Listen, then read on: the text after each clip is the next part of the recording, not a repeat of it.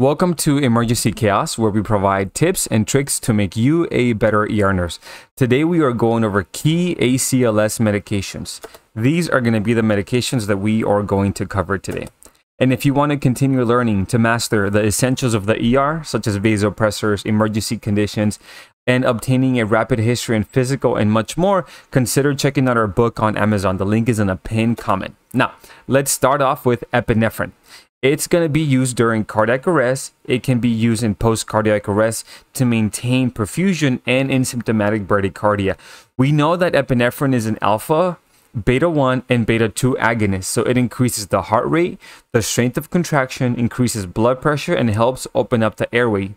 For these reasons, we administer epinephrine in cardiac arrest to help improve coronary and cerebral perfusion, giving the patient the best chance for a successful resuscitation. The dose during cardiac arrest for adults is 1 milligram every 3 to 5 minutes via IV or IO. Epinephrine can also be used during post-cardiac arrest to maintain perfusion, a MAP above 65, as maintaining perfusion is key to avoid further damage to vital organs. Although infusion rates vary from facility to facility, a common infusion range is 0.1 to 1 microgram per kilogram per minute, with a max infusion rate of 2 micrograms per kilogram per minute. Please, however, follow your own facility's protocols for start rates, titrations, and max doses. A key point is that there are other vasopressors, and a different vasopressor, such as norepinephrine, may be chosen by the provider for pressure support after cardiac arrest instead of epinephrine. So just be mindful of it. It doesn't always have to be epinephrine. There's other pressors. And epinephrine can also be used for symptomatic bradycardia. And an epinephrine infusion may be administered while more permanent treatments are prepared, like an intravenous pacer. Per ACLS, the infusion dosing range in symptomatic bradycardia is going to be 2 to 10 micrograms per minute. Now, let's talk about amiodarone. It's going to be used in cardiac arrest with ventricular fibrillation or with pulseless ventricular tachycardia. It's an antiarrhythmic that prolongs the action potential and refractory period of cardiac cells. We hope that this essentially calms cardiac cells down, making them less excitable, less prone to ventricular fibrillation or pulseless ventricular tachycardia. The dose in cardiac arrest with VFib and pulseless VTAC is 300 milligrams IV or IO, and if a second dose is needed, it is 150 milligrams. If ROSC is achieved after the administration during the code, an infusion should be started to maintain stable cardiac cells. Another use for it is going to be ventricular tachycardia with a pulse. The dose will be 150 milligrams over 10 minutes, followed by 1 milligram for 1 minute every minute over 6 hours, which comes out to typically 360 milligrams. And then this is followed after the 6 hours by an infusion of 0.5 milligrams per minute over 18 hours. Now, keep in mind that when administering the infusion in the acute setting, carefully monitor for its side effects, including bradycardia, hypotension, and QT prolongation, especially in that post-ROS. Monitor for hypotension. I've had that happen to my patients in the past.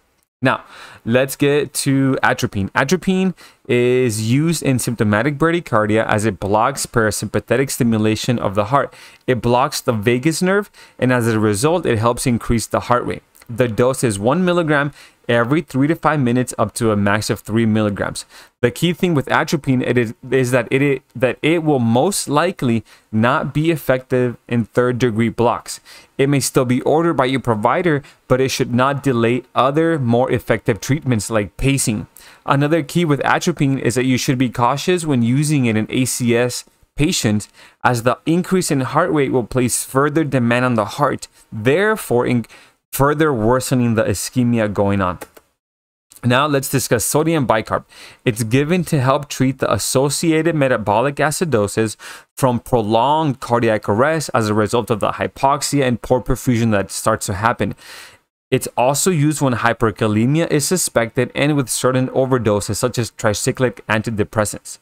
Although bicarb is very useful, your initial attention in cardiac arrest should be focused on high-quality CPR, oxygenating the patient, epinephrine, delivering defibrillation as indicated. Then, when addressing the H's and T's, then is sodium bicarb considered and administered. Now, the typical dose for the sodium bicarb during cardiac arrest in a dose is going to be 1 full amp, or in other words, 50 MEQ and 50 mLs. Next is going to be lidocaine. It's another antiarrhythmic. It's also going to be used for ventricular fibrillation and pulses ventricular tachycardia. It blocks sodium channels in cardiac cells, which helps slow down conduction and ultimately stabilize cardiac cell membranes. The adult dose is 1 to 1.5 milligrams per kilogram IV, and if a repeat dose is needed, it's going to be between 0.5 to 0.75 milligrams per kilogram. It can also be used in ventricular tachycardia with the pulse as an infusion, as like we did with amiodarone, but lidocaine has its own dosing for that. Now, magnesium is also used in cardiac arrest with polymorphic ventricular tachycardia, or in other words, torsades. Magnesium is essential in regulating cell membrane ion channels. Therefore, by replenishing, we help stabilize cardiac cells. The dose is 2 grams IV. If magnesium assisted in achieving ROSC, an infusion of magnesium may be ordered by the provider, and if so, monitor magnesium levels closely and monitor for the side effects of hypotension and bradycardia. And although magnesium is important, keep in mind that torsades should be defibrillated as well. Now, calcium chloride is given when hyperkalemia or calcium channel blocker overdose is expected. It's also thought to help the heart contract a little better. Now, generally, it's given when the H's and T's are addressed during the cardiac arrest, but many providers do routinely administer calcium chloride early on in the arrest as well. The dose is going to be 1 gram. And now, please know the difference between calcium chloride and calcium gluconate.